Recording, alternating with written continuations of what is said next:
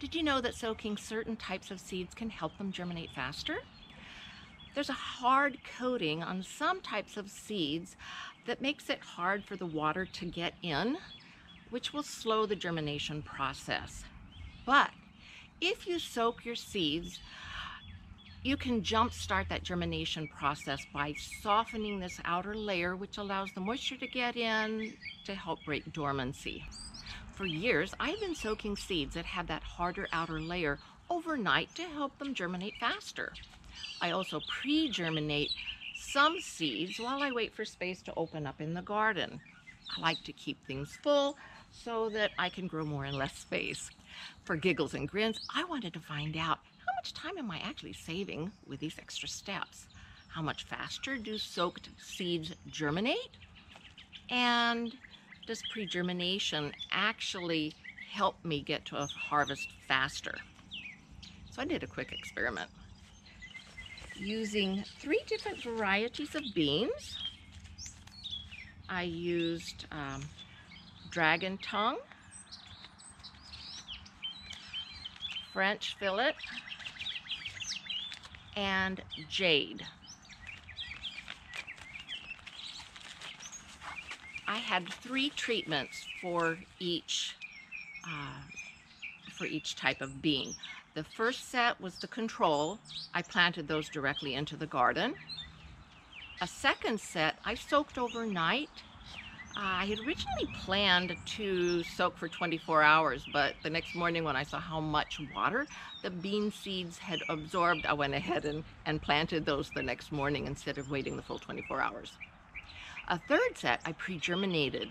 I put the seeds on a damp paper towel, put that inside a baggie, and 3 to 5 days later, after they started to germinate, I went ahead and planted them in the garden. So everything was started at the same time. Does it work? Can I get the beans faster? Well, using my experimental design background, of course, I had to do 3 reps of each treatment. I use a square foot garden spacing, so I planted 3 squares of each variety with all 3 treatments in each square. With the square foot method, I plant 6 beans per square. To make it easier to plant, I draw a grid making 6 squares, then poke holes 1 inch deep. I place 2 seeds per square to make sure I have at least 1 plant coming up in each hole, then press lightly to make sure that the seeds have good contact with the soil before covering them up. I next label each row and then water in thoroughly. These are the pre-germinated seeds. You can see the roots already starting to come out. They're a little bit more germinated than what I typically like to use, so I'm going to have to be extra careful in handling the seeds. I want to make sure that I don't damage the delicate roots. Now you can see the roots coming out, but when I plant them, gravity will take care of the roots, so it will pull it down. I'll try to plant the root side down, but just in case I don't, gravity will take care of it. So gently place it in the hole and cover it up carefully. Whoops. Once they're all covered up, I'm going to label the row and water it in. What I found is that soaking the seeds overnight did not help them germinate any faster than sowing directly. Both sets of seeds came up or sprouted at 4 to 6 days. Those that were sown directly, you can see, are coming up nicely, versus those that were soaked overnight and planted the next day are just now starting to come up. Pre-germinated seeds germinated in the baggies in 2 to 4 days, and then came up 3 to 5 days after being planted in the ground. Germination rate was much higher than the other 2 methods, which was surprising. Almost all of them germinated. This is what it looked like on day 9 of the experiment. This is rep 1, or the first set of seeds. The top row were the seeds that were sown directly, and the middle row were the seeds that were soaked overnight and planted the next day. So there's a 1-day difference in being in the ground. The bottom row are the pre-germinated seeds that were planted 2 to 4 days after the seeds that were sown directly.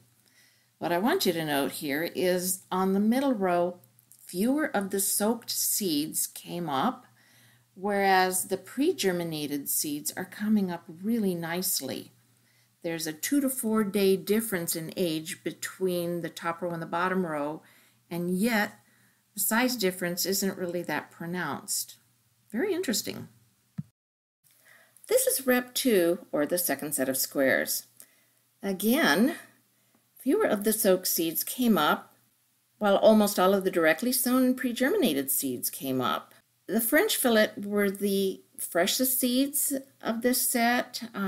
The pre-germinated seeds came up the fastest, and they were planted after only 2 to 3 days, whereas dragon tongue and jade were older seeds, so they germinated slower and were planted 4 to 5 days after those that were sown directly.